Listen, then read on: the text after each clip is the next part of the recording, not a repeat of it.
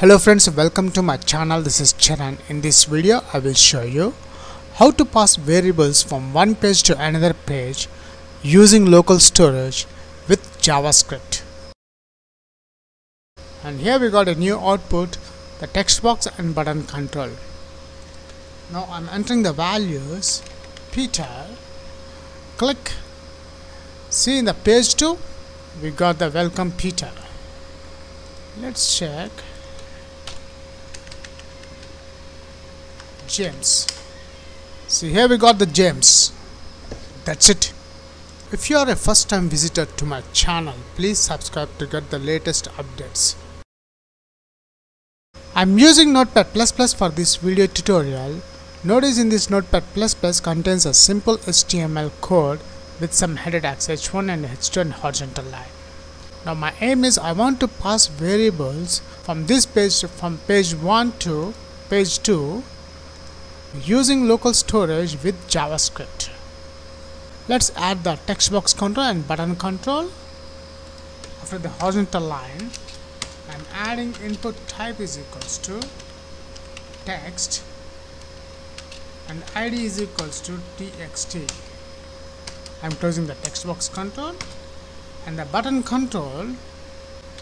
Input type is equals to submit, value is equals to click. I'm closing the button control. So after adding the controls, now in the header section I'm adding script tag. I'm closing the script. Now inside the script I'm adding the JavaScript function pass values is a function name. Now in this function I'm declaring a variable first name is equals to the first name variable. We are getting the values from the text box control. Document dot get element by id, between double quotes I'm adding the text box id dot value. After that I'm using local storage to save the data.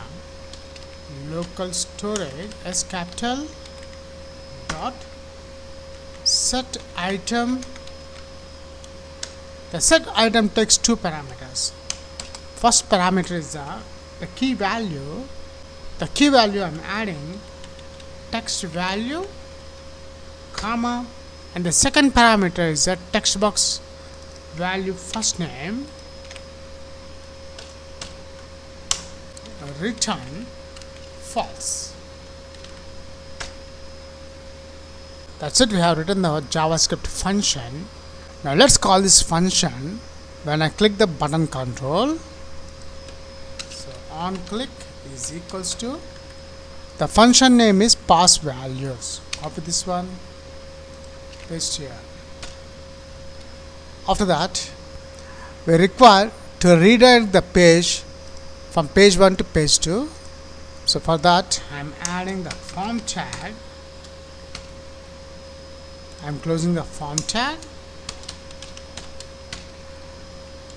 In this form tag I'm adding action is equals to, between double quotes I'm adding the page 2 URL,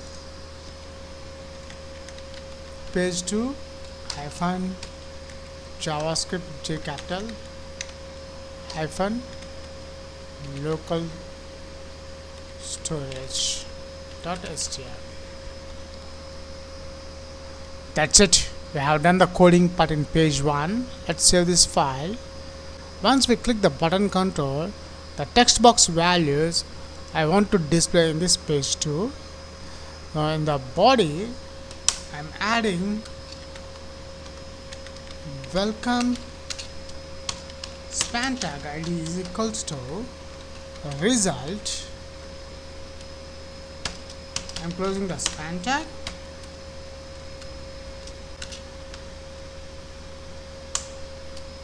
Script I'm closing the script. Now inside this script, I want to display the text box value in this span ID.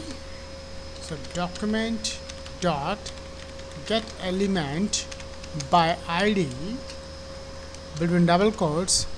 I'm adding the span ID, which is result dot inner HTML is equals to the values we are getting from the local storage. We have saved the text box value in the local storage. So let's copy that one, paste here.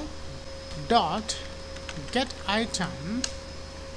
The get item function takes a parameter, the key value, text value